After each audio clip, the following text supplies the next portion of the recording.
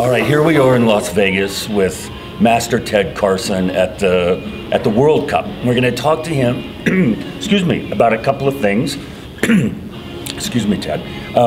Region 12 is a big passion of yours, right? It is. And a lot going on there soon. So first off, tell us a little bit about what's it like, what's your history with Region 12? Well, Region 12 is the biggest region in the country. It is. Yeah, it is. And of course, the last 7 years or so, the Spotlight breeding program, fertility program, was developed, and has made a big influence for us for getting yearlings and breeding, and it's been a real, just a bright spot for the breeders. Tell viewers a little bit about Spotlight, what that means. Well, the Spotlight is basically set up just like the Minnesota Breeders Fall Fest, like the Signature at Scottsdale, so it's the same exact thing. We sell breedings to stallions, create jackpots, and then it's a spot for people to come in and show their yearlings, get paid a little bit of money back, at least pay for their part of their way, or maybe make some money if they win it. It's been just a real notch for our breeders, because we needed something like that on the East Coast, that they didn't have to travel across the country and still have some kind of a little payback and jackpot for them. And it's made it very exciting for them. Okay. Do you know what horses you're taking to Region 12? Not that I'm asking you to reveal that. Course. I'm just saying, do you know? Yeah, but it's almost all yearlings and 2-year-olds. Really? It's just a young group of horses, and then also a young group of riding horses as well. So anything that we've kind of brought along for the halter horses, then we ride them to their 3- and 4-year-old years, and it's part of that breeding fertility program.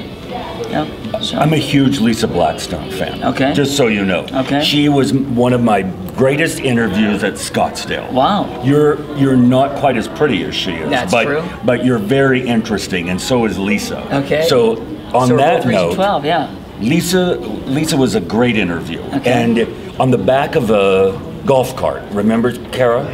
So I don't mean to embarrass you, but so my observation is, you're a gentleman and you put yourself into positive, interesting things in the breed. Okay. Globally, yeah. Not a lot of people, not loud, not something that makes huge splashes, but it goes on. Right. And that's my perception. So tell me what your involvement was with Excalibur. I mean, give us an example. So what happened with Excalibur is I really wanted some type in our breeders programs, right? So I went to Europe and the UK, and I ran around and looked at basically the justice lines, and so it just wasn't what I wanted. So what happened is that just that same year, I think actually, I saw Shanghai at Paris, his yearling year. And when I saw him, I said, that's the one I want, okay, for a breeding program. So what happened is that I worked with Albert for 2 and 3 and 4 years, right? Yeah. Then he allowed us to be the representative here for him and for Albert and the horse, Shanghai. And then through that process, we said, well, we should maybe have a baby here. And I went over and picked him out, and said, oh, you're kidding. Yeah, that's the one we should have to represent Shanghai in the U.S. Right. Yeah. So, anyways, I flew to Dubai, which is where he was at, and I said, yeah, let's bring him over. That's the right one, And so he came over, and he was, he ended up being the blessing, and that's what's amazing. I got to tell you, and I watched that whole thing, and between you and Olivia, who was so focused and so there for that horse, as you were, and as was Princess Letitia. Right. It was a really seamless, pretty year. Yeah, and I was in Aachen. I saw him, the highest score horse. I mean, that must have made you really proud. For sure, and to be able to be a part of horses like that, I think that we all want to be a part of horses like that. Right. But what happened for us was that, through my career, basically, I showed some winners, and then winning with horses just wasn't enough. So I really went after horses that we could breed to, and that had to be a part of our programs. So Excalibur ended up being, producing the colt that won Scottsdale for us. The bay colt. And the bay, yeah. Beautiful. And so this colt, he's gray actually, but that's okay. He is? Yeah. I thought he was bay. He looks bay, but he he's looks gray. bay. Yeah, he's turning gray. Yeah. And so anyways, we bred him, and this is for Excalibur's first baby ever shown. you know?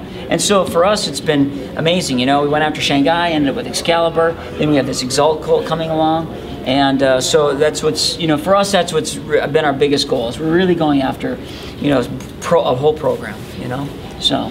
Sometimes it's the very first ones. Like, sometimes when you have a great young stallion, it's his first foal. Sometimes it's a mare's first foal. That's you know right, what I mean? true. Like, yeah. there's a lot of examples. I can't, you know, don't want to get into that now, but there's a lot of examples like that. I agree. You know, yeah. and you have to really trust that. Yeah, you know, it's not true. question that if Yeah. you see it. I think. true. You know. Yeah. So if you could resurrect 2 horses in the breed, who would they be, and why? Well, for sure, Padrone was the one that, you know, I fell in love with. He was, I was neighbors to Donnie and Shorty Boggs. That's who I grew up next to.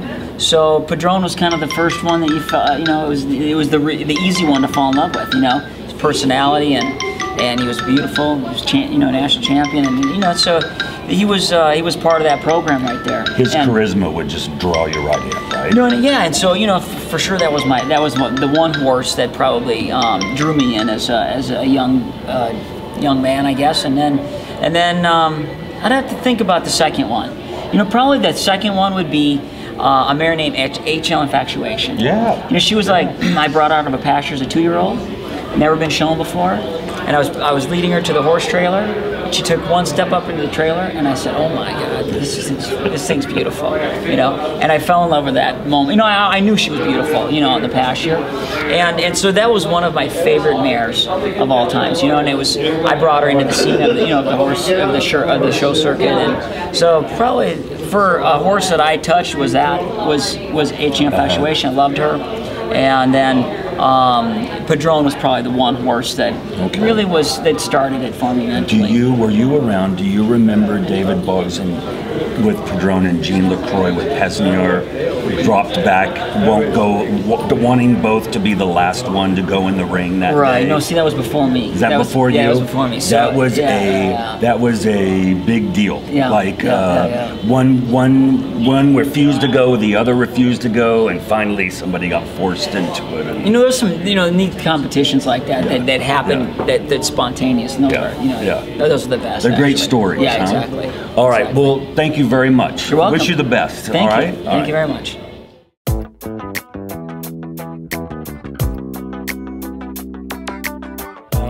Hi, Gina. Hi, Janie. How are you?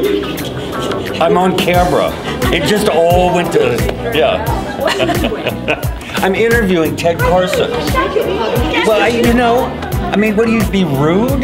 Ted Carson and we can start over again, or we can just let this play. Yeah.